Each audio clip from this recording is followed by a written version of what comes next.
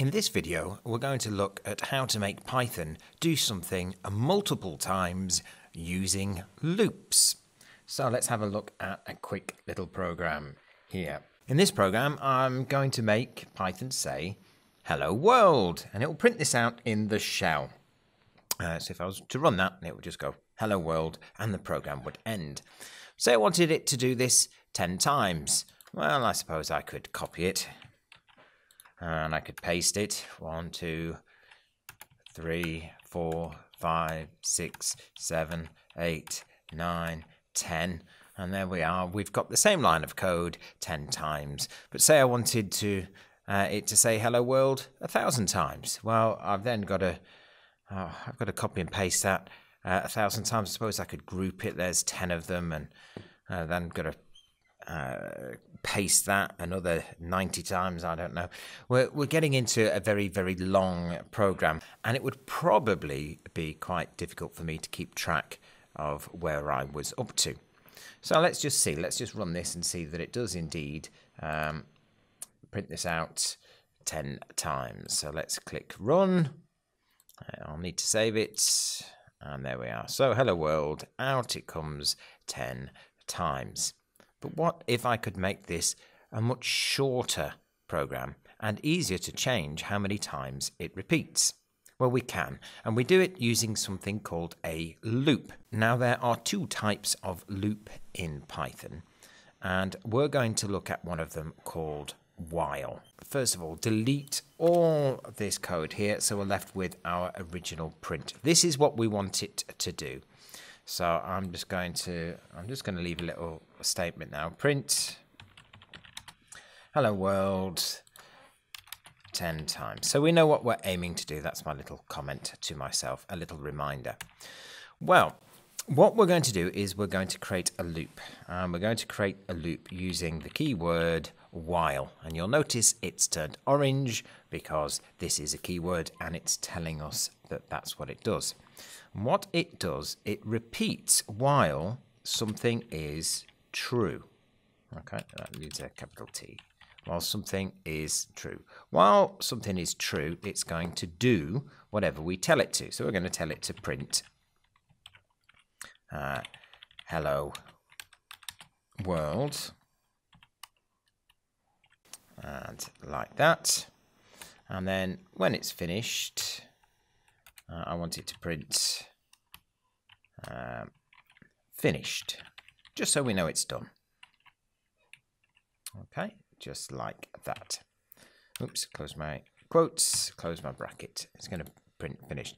Now I want you to notice it's got a little colon here to say that we're going to start a list of instructions that we want it to do inside the loop, and it's also got an indent. That's so that it knows that this is part of the list and this isn't part of the list. So you can see there's no indent, it's not part of the list, there is an indent, this is part of the list that follows the colon.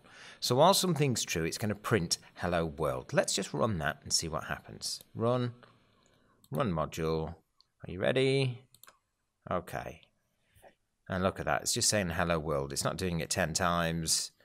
It's just doing it again and again and again and again and again, and it's not stopping, and it's not going to stop either. We are in what we call an infinite loop because there's nothing telling this loop to stop repeating, to stop iterating. So we need some way of counting how many times it's gone through the loop. So let me just stop that. Do I want to kill it? Yeah, kill that program. And I'm just going to make a quick Python shell at the side, just so we can keep track of that. We can see the program. So what we need to do is think of a way of counting how many times we've been round the loop. So to do that, we need a variable. So before we start the loop, we need to think, what is the variable? So I might call mine I, or I could call it count. It doesn't really matter. In fact, let's call it count. Count equals, how many times have we done the loop? None. There we are.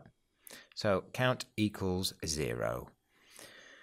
And what we need it to do is every time we go round the loop, we want it to add 1 to the count so we know where we're up to. So let's do count equals whatever count currently is, so let's do count plus 1. So that will add 1 to the count every time it goes round the loop. And what I might do as well is get it to print the count, so we can see what number it's currently up to as it goes round the loop. So the first time it should do it, count is 0, it will start the loop, it will print hello world, print 0, add 1 to count, go round again, print hello world, print the count, which will be 1, add 1 to count becomes 2, and so on and so on. Let's just see if that works. Run module, save it, yes. And let me just see if I can pause it at some point. It's not going to let me, it's getting quite, there we are, that'll do it, just bring the menu up. So you could see 699, 700, 701, 702, 703, 704, 705. It's saying hello world, that's how many times it's done it so far. If I let it carry on, it carries on. So it's definitely doing it, but it still doesn't stop. So we've got a count. We now know how many times it's looping because we're keeping a count, we're adding 1 every time, but we want it to stop. So we only want it to loop while count is less than a certain number. So we're going to change this true to a condition. We're going to put a comparative statement in there, and while the statement's true, it will loop, and when it's false, it will stop looping, and it will skip all the instructions in the list here. So let's put a little statement. Let's say while count is less than 10, let's print hello world. And let's see if it does print it 10 times. Let's run module, okay. So hello world 0, hello world 1, hello world 2, hello world 3, hello world 4, hello world 5, hello world 6, hello world 7, hello world 8, hello world 9, and finally it said finished. It's finally got to this bit of code. So it did do it 10 times, 1, 2, 3, 4, 5, 6, 7, 8, 9, 10. Of course it doesn't say 10 because we started at 0. So I could, if I wanted to, put 1 in there and run. And there we are. 1, 2, 3, 4, 5, 6, 7, 8, 9. Except this time, 1, 2, 3, 4, 5, 6, 7, 8, 9. It's only done it 9 times. And that's because 9 is less than 10. So if we wanted it to do it 10 times when we start a count at 1, I could do less than or equal to 10. And this time, it does that 1, 2, 3, 4, 5, 6, 7, 8, 9, 10, and finished. Okay, and I'm going to get rid of the print count. We don't need to see the number anymore. And let's run that. 1, 2, 3, 4, 5, 6, 7, 8, 9, 10. Brilliant. And if we wanted to do it 100 times, let's change that to 100. Yeah, that's 100 hello worlds. Want it to do 1,000. You just type run. Okay. And it's going to take a little bit longer. It's going to do 1,000 hello worlds, but it is flickering. It's doing it, and now it's finished. It printed 1,000 of those. Now, the key thing here to remember is, let's just put it back down to 10, so it should only print 10 of them. If we forget to do this bit, let's just put a comment in front of it. That means it won't do it. If we run that, we get back to a situation where we're stuck in an infinite loop because we never change the variable. So you can see it's stuck there. Okay, let's just kill that. And if we put that back, that will be fine. So it's really important when you're using a loop that you start off with a variable to keep count of how many times you've been round the loop.